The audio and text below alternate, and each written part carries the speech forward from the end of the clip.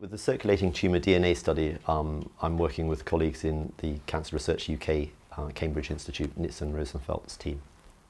And coming through our clinical service at Papworth and Addenbrooke's Hospital, we have patients who have had surgery for lung cancer or have had radiotherapy for lung cancer.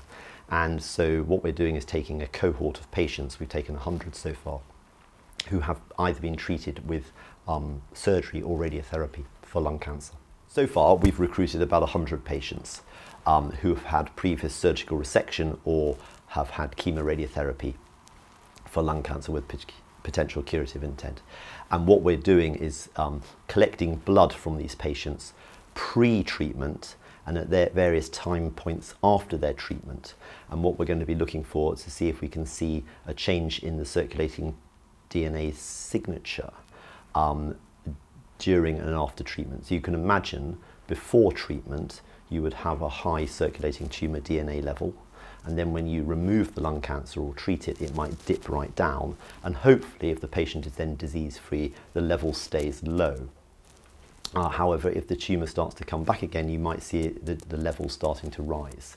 So we're looking at, one of the questions is, can we use this to predict possibly before we see changes on CT scans or before the patient develops symptoms of evidence of early recurrent disease.